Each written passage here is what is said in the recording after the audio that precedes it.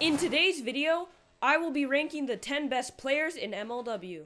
I'm ranking these players on their performance in the 2022 regular season and the 2022 postseason. A key factor that I will be considering is team success and how much the player impacted their team. With that out of the way, let's get into the rankings. At number 10, it's Tommy Coughlin. In 2022, while he wasn't great on the mound, he was fantastic at the plate, as he hit to a 296 average, 630 slugging, 1.142 OPS to go along with 6 home runs across 54 at-bats. The only thing holding him back was his pitching. In the 2022 regular season, he pitched to a 5.21 ERA across 6.1 innings. Either way, he deserves the number 10 spot on the list.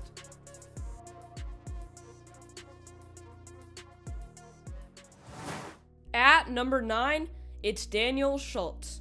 Even though Daniel was excellent as always in 2022, there was just so much competition this year that it kind of lowered him on the list. Either way, in the regular season, he hit 4 home runs and 13 hits to go along with a 325 average. On the mound, he declined a bit, but still had a 2.33 ERA across 18 innings. Coming in at number 8, it's Brendan Baranowski. And before you scroll to the comments saying the Red Baron should be higher, hear me out. He didn't hit at all. While he was the best pitcher in MLW in 2022, he didn't hit at all. Besides his lack of plate appearances, he was an outstanding pitcher, as he pitched to a 0.96 ERA to go along with a mind-blowing 76 strikeouts and 9 wins. At the number 7 spot is Sawyer Bean. In Sawyer's first season in MLW, he traveled to Vermont and Los Angeles. The most impressive part of this is that he was a key factor to the Cobra's success, as he pitched to a 2.10 ERA and hit to a 319 average.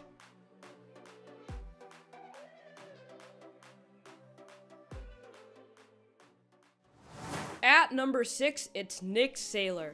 Nick had a bit of a downgrade hitting-wise in comparison to his 2021 campaign, but he was still one of the best players in the league. On the mound, he threw for a 1.43 ERA in the regular season. At the plate, he hit to a 311 average, along with 19 hits and 6 home runs.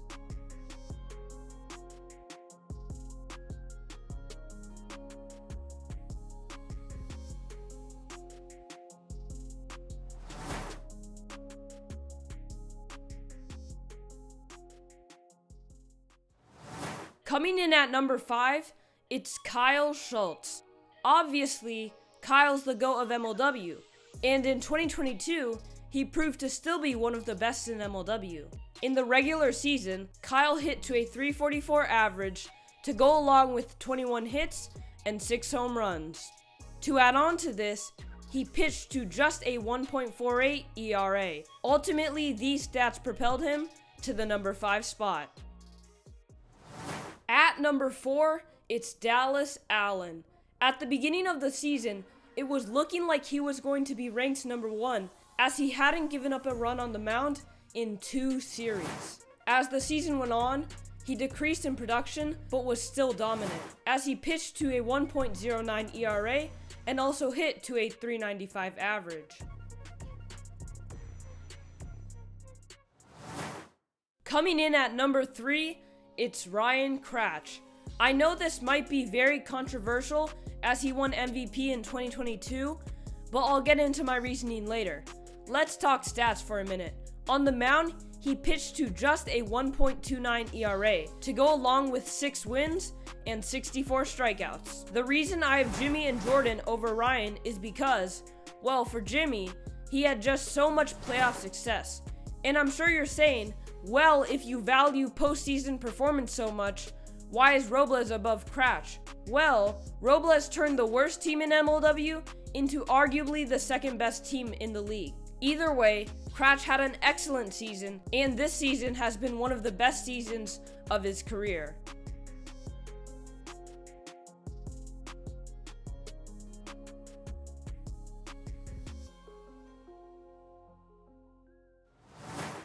At number 2, it's Jimmy Norp.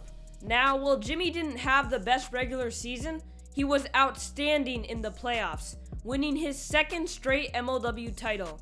In the postseason, he had an average of 275. He also hit 5 home runs in just 50 at-bats. This means for every 10 at-bats, he hit 1 home run. All of this led him to the number 2 spot on my list.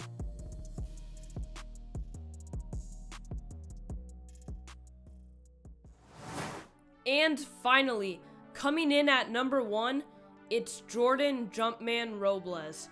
Jordan had an outstanding season, not to mention he was just a rookie.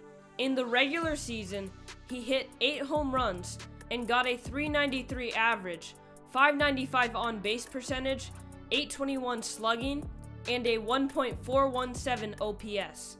I know some of you are saying he didn't do well in the postseason. That's not entirely true. He pitched to a 0.43 ERA across 14 innings.